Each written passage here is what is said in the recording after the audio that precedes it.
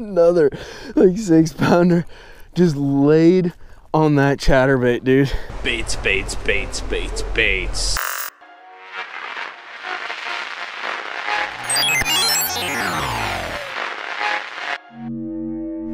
Welcome to mikeybalzz Fishing. Do you know where we are? Do you know what's in all of these boxes? Baits, baits, baits, baits, baits. We are in the Gambler warehouse down in South Florida, hanging out with Val. We might even actually see him in a minute. But we're in the Gambler warehouse, surrounded by all kinds, dude, saltwater lures, bass fishing lures. Look at all these things. This is kid in the candy store moment right here. There are so many things. But I figured we are going into kind of, you know, that late winter, kind of like spring period.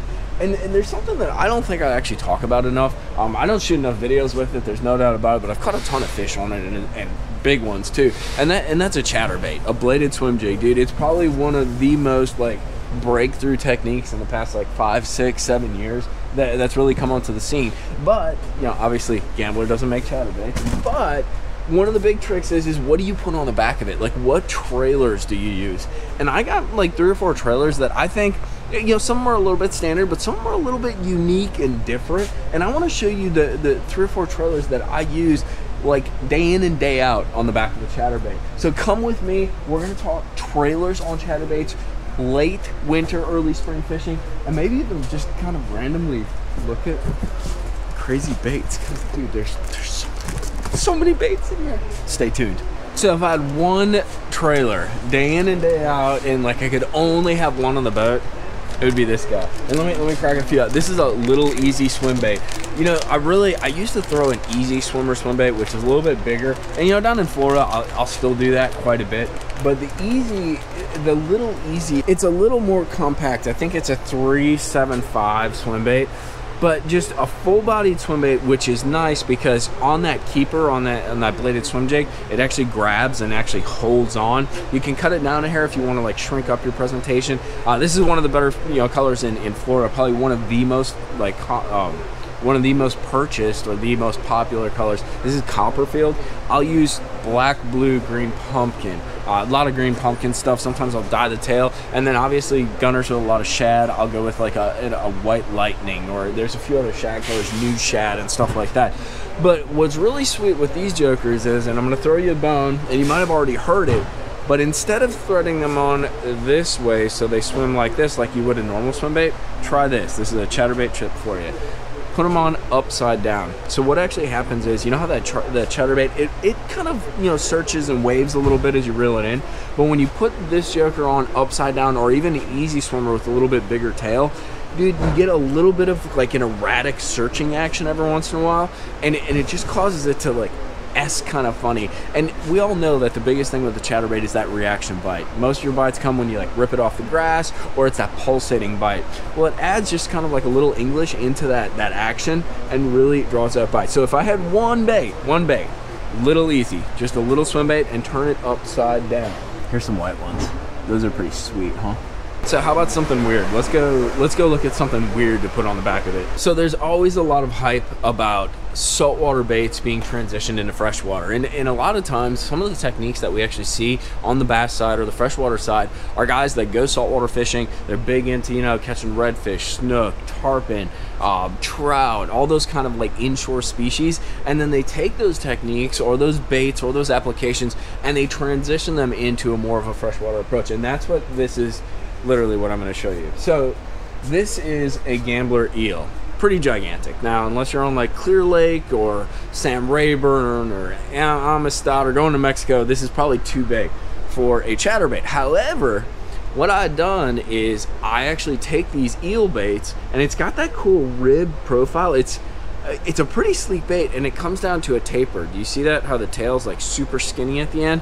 So I actually put these things on scrounger heads and use them just like you use a jerky jay, but I will also take them and I'll cut them down to approximately 6 inches, which is right about there, and I will put that on the back of a chatterbait. And dude, this thing does this. It does this snaky wide movement. FYI, this is not like an early spring technique in the sense when the water's super cold, because it does put like a lot of action on the bait. And sometimes with that chatterbait, almost like a square bill, you want the wobble to be super tight because the water's so cold.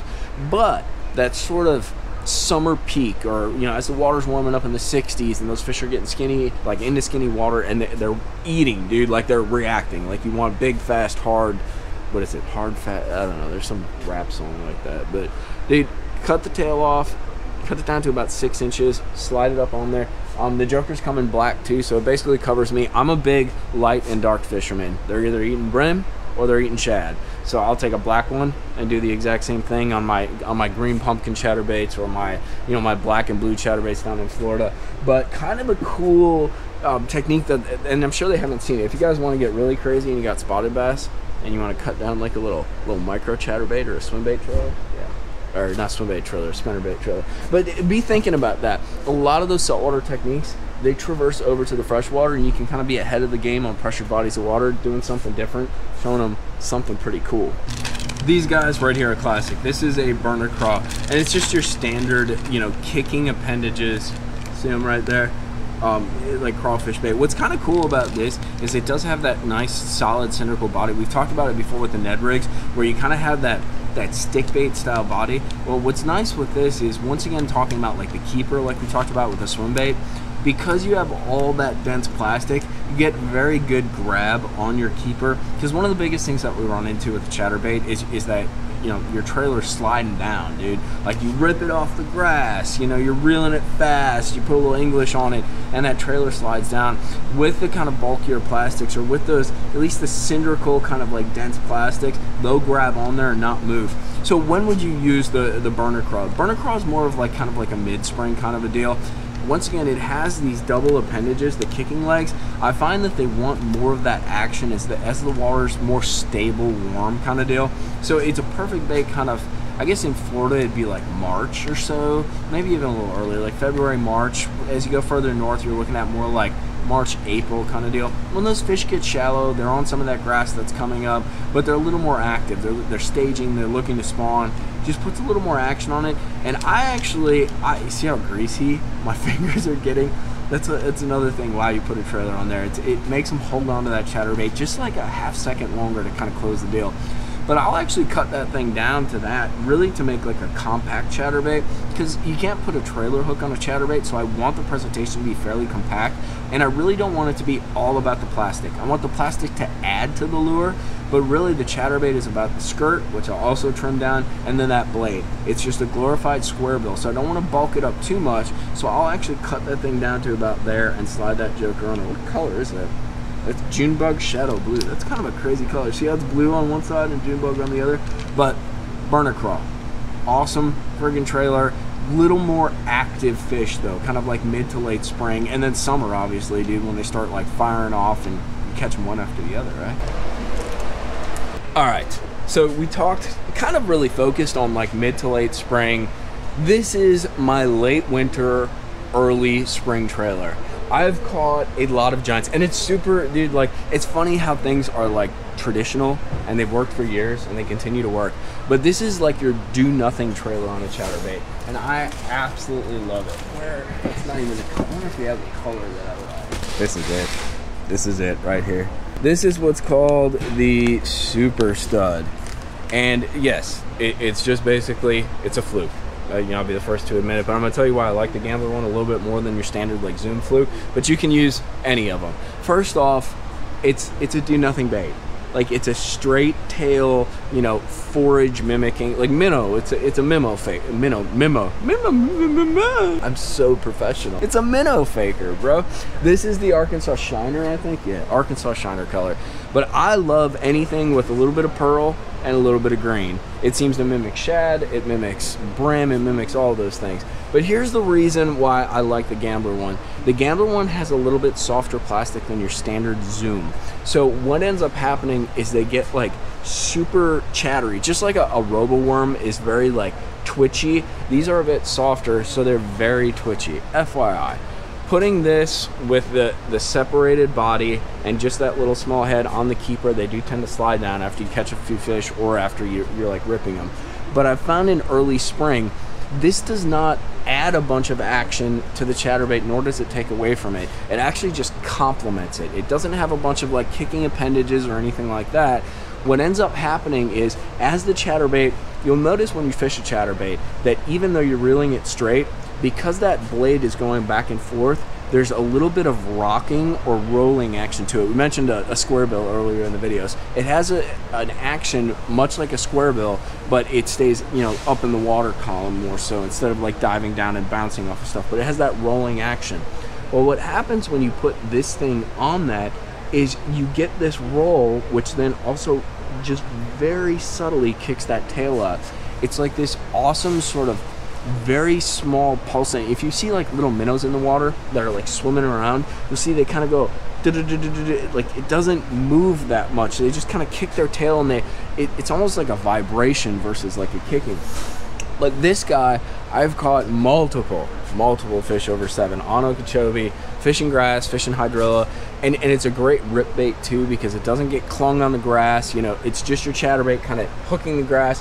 You rip it off, especially if you're fishing braid. It's a very clean bait to fish. Like I said, only downside is you do get some slippage on the head. But dude, a super stud fluke style bait on the back of the chatterbait is literally my absolute favorite, especially in that early season time. You know, early spring, late winter. You want to have a plastic on there, you want to have a trailer, but you want it super subtle. You want it kind of do nothing. You want it to be all about that hard bait, all about that chatterbait. So I'm going to throw you one more fun one before we go out, and this is kind of like a little DIY, like, you know, I don't know, cheap angler trick. And it's something that I noticed actually. I went to clean my boat one day, and I looked at the bottom of my boat. I'm like, I have all this crap, all these used plastics like sitting here at the bottom of my boat, and they're going to waste, you know? And especially as we get into like, you know, I don't know, early summer, like ledge season, you know, kind of like that March, April, May, June, dude, it's tough to beat a ribbon tail worm, your classic ribbon tail. This is a 10-inch worm, pretty standardized, dude, super simple. But it's also kind of a little different bait in the sense that back in the day, I guess, like if you go back like old school In Fisherman, Bassmaster Magazine, you always used to see these guys doing like drawings or mock-ups of like spinnerbaits with these trailers on them. A lot of them were grubs, but they would put ribbon tail worms on them because that's really what they had available. There wasn't, especially in like the 80s or so, there wasn't really that much diversity in plastics. You had your crawbaits, you had your worms, you know, it was pretty straightforward. But say, you know, you're fishing worms, things along those lines, you know, through the grass and that, you hook one or you rip the head off the worm. Something that you can do, and it doesn't even have to be a ribbon tail. Say you got a burner worm, say you got like a little swimming worm, any of those style worms, dude, well, even though you ripped up the first like 1.5 inches because you like tore it up with the hook, you still have this epic ribbon tail, curly tail worm. So what I'll do is I'll actually cut them, if I can, usually right below the worm sac right there. My fingers are so greased up, dude, I gotta wash my hand. And then I'll just slide that on as a trailer. It's usually a little bulkier trailer because some of the worms are a bit bigger, but it's cool in the sense that they don't usually see it, and that undulating kind of action you get out of a ribbon tail is very different than a lot of the kicking appendages that you see, say on a swim bait, you know, the boot tail. Definitely a different kind of action. The burner craw, it's kind of that waving kicking action. This is definitely more of an undulating kind of pulsating action. Has a different feel for the lateral line, and I know we've talked about that a whole bunch with crankbaits, how that lateral line, communicating with that lateral line, draws out different fish to bite, maybe bigger ones, maybe smaller ones, maybe ones from further away, whatever. But definitely something to think about. Look at your junk used plastics, things that you've been, you know, pitching docks with, things that you've been pitching your jigs with or something like that, and don't throw them out right away. If they're laying on the back of the boat or on the bottom of the boat, we can throw them in a bag, dude, and bring them back out and cut them down and just use that back part, which is still pretty, you know, usually in pretty good condition because the hook wasn't through it. Slide it up on the trail or on the shank of that hook on your chatterbait, and who knows, you might figure out something that's absolutely epic. But try a ribbon tail worm. You'll actually be surprised how cool it looks in the water. I want you to put this on a chatterbait and catch one. That's 8.5 inches of juice. Thank you guys for watching this video. I hope you guys can take away a few trailers to try out, because we're moving into that time of year when that chatterbait really starts to shell off. If you guys got some suggestions, you know, I'm always looking for your input, because you guys got a bunch of experience built up, dude. You watch the videos, you learn, I learn. It's a nice kind of like reciprocal kind of process, which is what I think fishing is about when it comes down to it. Hope you guys enjoyed this video. Check out Gambler. We didn't get to say hi to Val, but I want to go steal some baits, so whatever. We'll be real sneaky and steal a bunch of stuff. Thank you guys for watching. Hit that like and subscribe button. We'll see you next time. Maybe stealing, but I might even be in jail because I'm about to steal a whole lot of baits. Tight lines, guys. We're out.